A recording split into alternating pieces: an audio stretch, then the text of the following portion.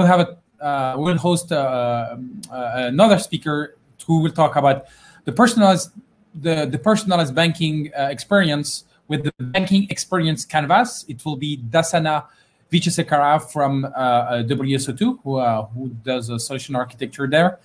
Hello, Dassana, how are you? Hey, Mehdi, how are you? I'm good, thank you. I'm doing well, So if you have slides, glad to have you sharing them on the third button below our two pictures. Okay, sure. Share your screen. Yeah. Yep. And if you go full screen for a presentation, that's perfect. You have 25 minutes on stage. Enjoy, Dassana. Okay, thank you. So, hi everyone, good afternoon. So I hope you guys are having a good time and enjoying the important discussions, ideas, and excited by these ideas. So I'm going to keep that excitement live by introducing a new way of banking, which we call as banking experience canvas. So so a little bit of me. So I am Dassana, and I'm a solution architect at WSO2. So I have been in industry around 17 years, and I'm working on open APIs, API strategy, and open banking compliance in Australia, New Zealand, Singapore, Asia, and recently with Mexico and Brazil. So let's start the discussion looking at what does banking really mean? What are the interactions that we perform with banks? If you look at what banks do or what kind of interaction that we do with banks basically manage value. Banks are our trusted partners. They have built their trust, historically, and they manage value on behalf of us. So we have, multiple sources of value, and they can be periodic value sources, like income from salary, or it can be one-time value sources. And these value can be coming from cross-border payments, like across geographical and financial boundaries. When it comes to value, the value can be in different forms. Value can be money, value can be precious metals, it can be government bonds, it can be rewards. So what banks does is banks accumulate this value on behalf of you and manage and track. And what you do is, like, when you have your value repository, you may spend part of that value in your day-to-day spending. You will grow your value by investing value on different investment mechanisms, and you might save part of that value for your future needs as insurance. So banks provide different channels for moving value. They provide cards, they provide bank transfer, they provide checks, they provide different kinds of channels. The most important thing that banks provide is the insight around the different transactions happening around your value store, the way that you interact with each of these channels. Those are the insight that banks provide. So this is basically the interaction that we perform against banks and what banks provide. And if you look at your needs, right? So let's say I do have a need to build my own house, right? Do banks really provide the full coverage of your need? Not really, right? So we bring banks to the picture when we need funding, when we need some investment options, not to fulfill the entire need. So bank would be part of one step or one or two steps of your multiple steps in achieving your need, right? But of course, banks can do more because banks are competing in a very competitive market. So in order to thrive and in order to acquire new customers or keep your customers, bank has to look at this need, not really look at one or two steps of that need. So if you look at an example where, let's say you want to buy a house, you want to own your own home, there are multiple steps. So you will be looking at multiple funding options. What are the options you have? Probably a home loan or use equity, and then you will look at your investment options, and then you look at you will look for properties, you will check property catalogs, you will speak to different property agents, and then you look at the value of these properties and how you perform valuation against these properties. And then you will look at a legal aspect. What are the legal challenges that you have in these properties? What are the legal boundaries? So there are multiple steps. And some of these steps, like funding option and investments, are provided by traditional banks. So that is the standard banking space. But there are other steps in achieving your needs. So for other steps, you will be going for other institutions, third parties, right? So this is a fragmented experience in achieving your need. So what banks can do is banks can expand from their traditional boundary into other steps of your need through a partner ecosystem. So banks can build its partner ecosystem. It can be outside of the banking domain. By attracting partners, the bank can provide services and capabilities which allow customers to meet the need. So let's look at how we can build that ecosystem around the bank. So the proven way of building that ecosystem is through open APIs and open banking. So open banking standardize the interaction between different parties in banking ecosystem using open APIs. So it reduces friction and it increases efficiency in collaboration, and create aggregation capabilities, and at the end it provide freedom for the customer to choose. So by leveraging these capabilities, like open APIs, API capability within open banking ecosystems, bank can bring these partners together and provide additional capability on top of standard banking capabilities.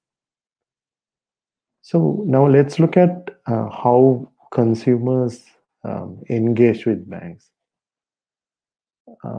If you look at current trends or current world, right? So we rarely visit bank branches, and we see that banks which operate without branches, full digital banks on the rise. So people engage with banking or do banking on their digital devices, especially if you look at millennials, the younger generations. If you look at US, 30% of the population are millennials. And if you look at the world, it's 2/5 of the population are millennials, young people. So they are on the device, they are always connected, and they are on social media, right? So people want that social media experience, and they do banking on the device. And you don't need to be you don't need to have a smartphone. And if you look at a solution like M-Pesa in Kenya, right? In Kenya, the M-Pesa is a payment mechanism, and people use not so smartphones in remote parts of the Kenya to do payments. So people are on devices, and they have different ways of interacting with banking. People get paid. People want their paychecks 2 days earlier, so they want their money on their time. They look at split payments. So these are the different products that are on the market. And especially younger generations want support in saving. And people want to make different moves with their money and invest in different kinds of investment options. And if you look at this experience, banks provide more intuitive focus tools as well, like saving calculators, mortgage calculators, personal finance management tools, and things like that. So people are on digital channels. People engage. People have personal engagement on these kind of tools. So with banking experience canvas, what we are trying to do here is like we want to bring that the ability to handle the need in its entirety and provide a digital experience in making that need or building that need. So banking experience canvas is a digital canvas, and we provide different building blocks in building your need. That's what banking experience canvas is. So there are set of key concepts that you need to understand to digest what banking experience canvas means. So on banking experience canvas, you only have a single value store. So value store is a representation of your bank account. So you don't have multiple accounts like saving accounts, checking accounts, everyday accounts, nothing like that. You only have single value store where you store value. And what you can do is you partition your value store into multiple jars or pots or buckets. And how you fill those jars is up to you. You can design, you can come up with your own idea of how to fill those pots. It can be dynamic, it can be static. And once you have these pots, you build an experience around these pots or buckets. It can be a saving experience, it can be an investment experience. It depends on you, how you want to build your experience. And these experiences will, react to external events, maybe notification, maybe, events coming from intelligent analytics, AI, and that experience provide a unique behavior on top of these, the experience that you're building. So these are the key concepts behind the banking experience canvas. This is a kind of illustration how you could see the banking experience canvas in real world. So this is a desktop or web, or you can see it on tab. So what you have is a service palette. So you'll have different capabilities from the bank and as well as capabilities from outside of the bank. So what you do is you bring these individual capabilities onto the canvas and you build your experience. So this is your value store, and value store can be identified using international banking account number, or it can be a username, it can be a QR code, it can be attached to an email, it can be attached to a form. So this is the identifier. This is the way that you define your identity, and you can attach different income sources into value store. And then what you do is you kind of partition your value store into different pots, like savings and bills, and then you build the experience by dragging and dropping these different service capabilities into the canvas. And so this is how you build your experience on the canvas. And you can start from the scratch, or you can use templates, and you can modify those templates and build your experience. And if it looks cumbersome, you can use a chatbot, And there are different capabilities that we will be providing on Canvas that can be used to build this experience. And you can share your experiences, and you can use forum to chat and understand what are the capabilities available and things like that. So this service palette is where the bank can provide different capabilities within the bank, and as well as the capabilities that are coming from your partners.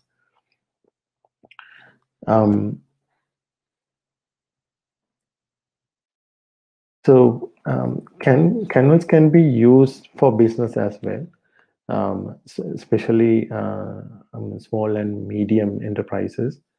So what happens is the small businesses would like to kind of focus on their businesses and outsource their day-to-day activities into bank, and bank provide different capabilities on the Canvas. So the business can build their business behavior on the Canvas.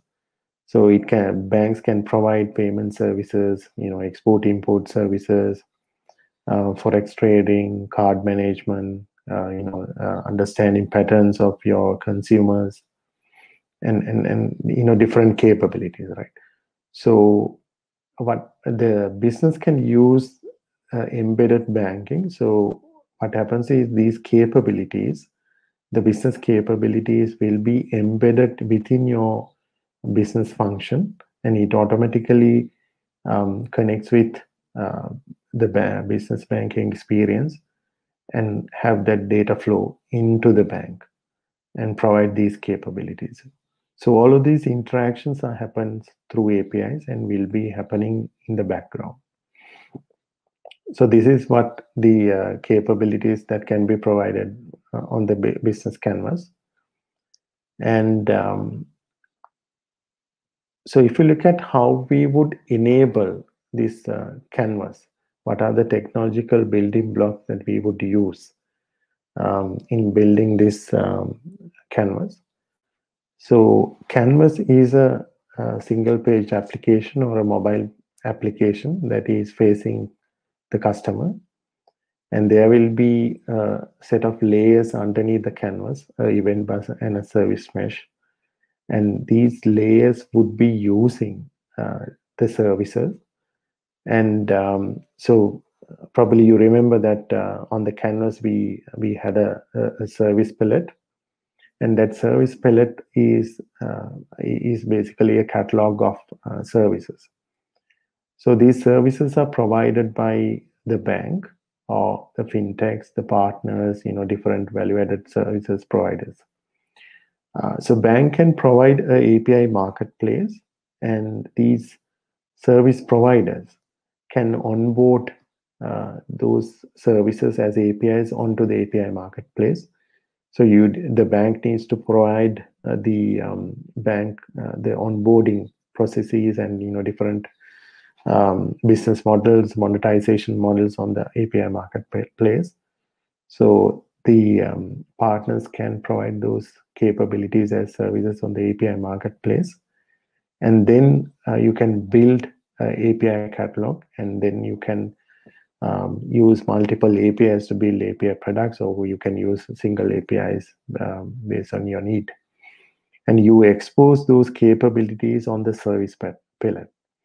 And open banking provides a way of standardizing this interaction, and bank can play data recipient and data holder, like both roles.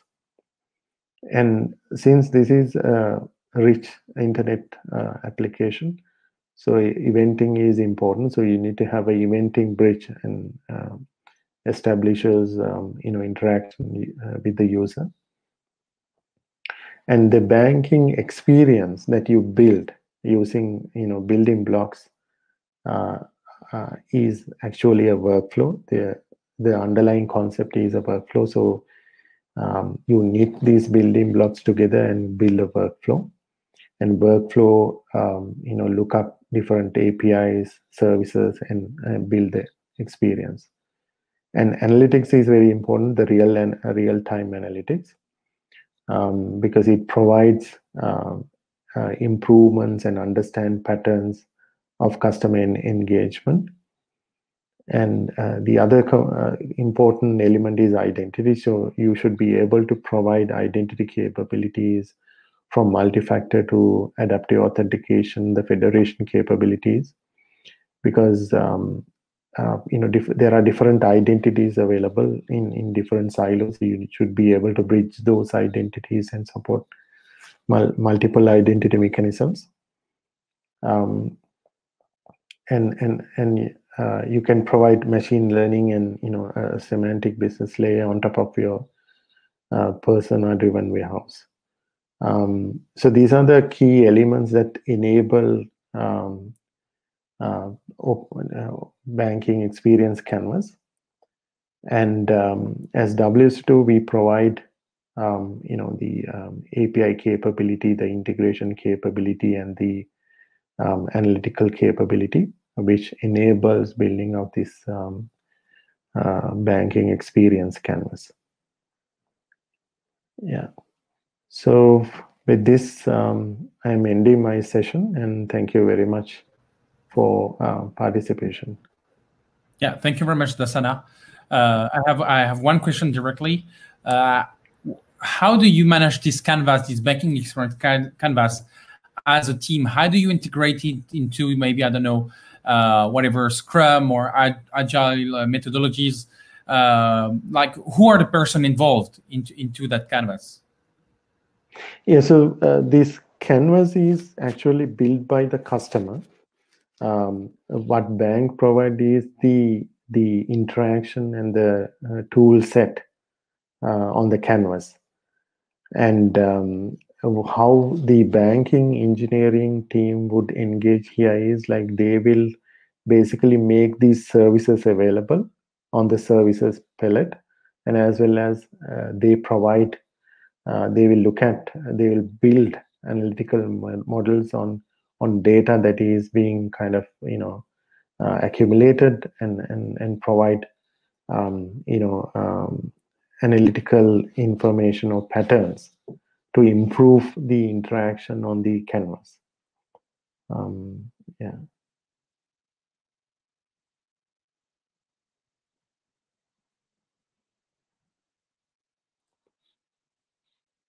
Was that useful? Yeah. Sorry. One last question. What is the impact you've seen in development of banking experience using that canvas? Do you have any stories of customers who have implemented it and changed their way of building banking applications? Yeah. So we have seen some banks looking at building this kind of interaction model, like a holistic interaction model, looking at looking at the need of the customer, bringing in different capabilities. So I have been involved in a few banks in Australia which want to build this kind of interaction model. So basically, with the open banking initiatives, the consumer data rights in Australia, in Australia, the consumer data right run across banking, telecommunication, logistics. It is across all the industry domains. So we can bring those capabilities, different capabilities outside of banking, and provide that the holistic experience, building the need. So I'm working with multiple banks, enabling them to provide that service capability to build that canvas. Yeah. And yeah. Now I was asking, where on what website we can find it? Especially on Big Four. I will share those links with you. Okay. Thank you very much. We will share it to everybody. Thank you very much, Dassana. That was really insightful. Some feedbacks in the chat about how the presentation was great. Thank you very much.